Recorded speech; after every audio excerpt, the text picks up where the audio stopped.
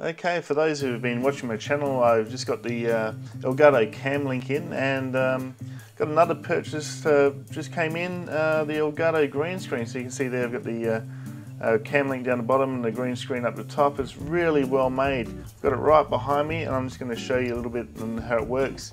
So it's very simple. You just basically pull it up. I've got it actually just below camera level now, and I've actually got my my little Rode wireless Go running as well. So as I turn around, and we're not dropping audio. So here we go. So I can just lift it up just like that, one-handed. Don't even have to get out of the chair.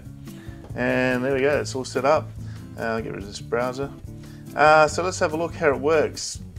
I'll switch over to the green screen setting, and we'll put the, there we go. And as you can see, I've got Peter Sagan in the background there. So let's look at some settings. I'll put the monitor display on here for a minute. So I've got the Elgato 4K cam there, as you can see. And I'll right click it, go to filters. So this is how you set it all up. And I'll just move this over here so you can see it a bit better.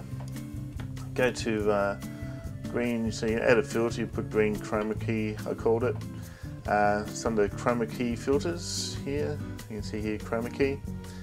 Alright, so I set mine up and called it green chroma key.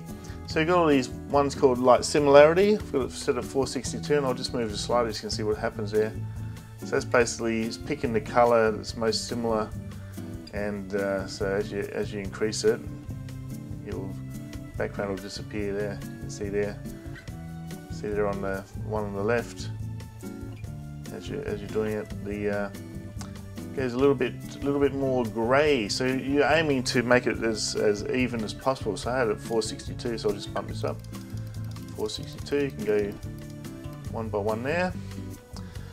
Smoothness, I've got it set at 32, and as you can see here, see how it just appeared as I move it up, moving up more. So that's just sort of to fine tune it in. I had it set at 32, so I'll put that down to 32 again. Colour spill reduction, as the name suggests, it's to get rid of the green tint that can come on your face a little bit. So I've got it set at 100. You can see here, as you increase the colour spill, the saturation decreases because you're sort of washing it. You're sort of getting rid of the green.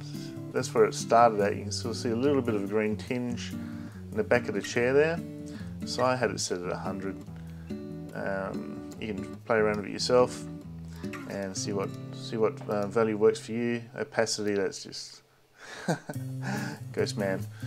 Contrast, self-explanatory. Brightness. So you can sort of fiddle around with these.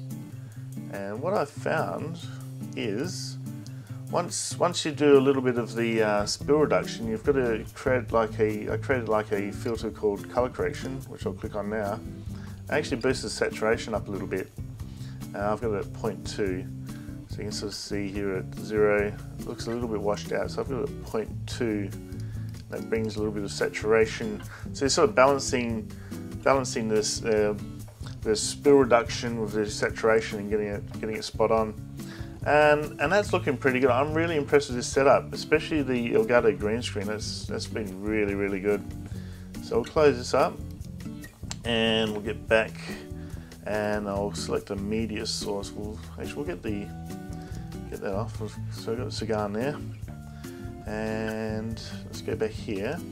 So you actually select a media source here, and double click on it.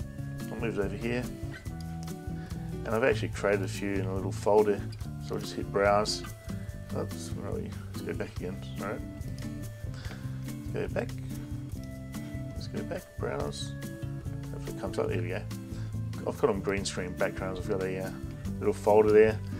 So these ones are free. I've got a couple of nebula ones. I want to do some sort of space stuff. So this is a nebula one. And I'll click OK. I'll get this off, and you can see the background nebula one there. Now, as you can see on the back of the chair there, you get a little bit of fuzziness, but that's really a product of you never use stripes or because the D800E's got a bit of a Mohr effect, so it's sort of picking it up a little bit there. but overall it's looking pretty decent. It's looking a lot better than when I was just using the QDSLR dashboard, that's for sure. So we'll just change the media source. I've got another one here I quite like.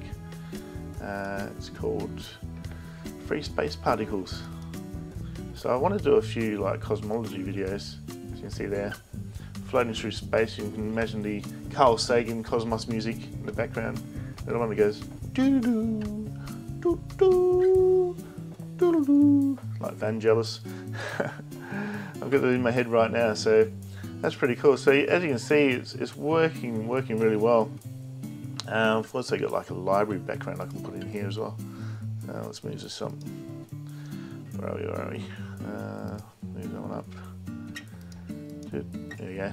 A little library background in the middle there, so let's move it down a bit.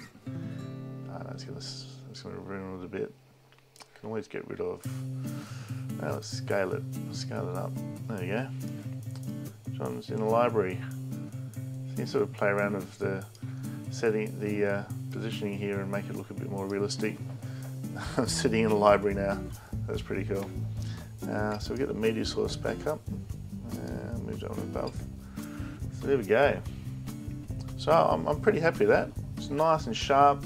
It's keying in quite well. I was playing around a little bit with Final Cut Pro, and I must admit it's a lot more settings in Final Cut Pro. It might do a better job than OBS, but at the moment I'm pretty happy with the OBS, how it's working. So I'll keep OBS for my green screen for now, while I learn the intricate details in Final Cut Pro, and yeah, that'll work quite well. So yeah, I quite like that background. That's pretty cool. So there we go, guys. I totally recommend the Elgato Green Screen. It is really well made. It weighs about 10 kilos because it was quite hefty when I was carrying it, and it's just nicely made. The back supports and everything, as you can see on here, the back supports are really good and just so smooth. Like, look at this. I'll just bring it down much. Right. Nice smooth mechanism, and then just one finger back up, and it's just really smooth, really smooth. And you'll see, everyone does videos on these.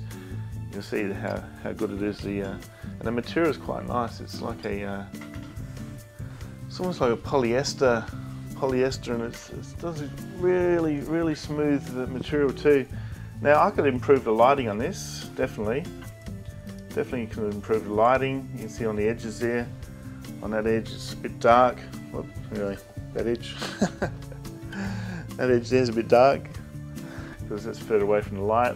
So you could light it from both sides, and it's casting a bit of a shadow there, you can see.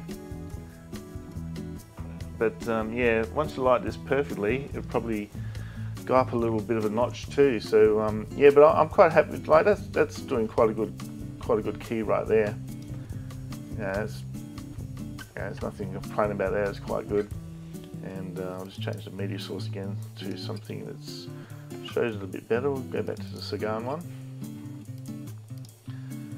Yeah, you can see there it's keying quite well.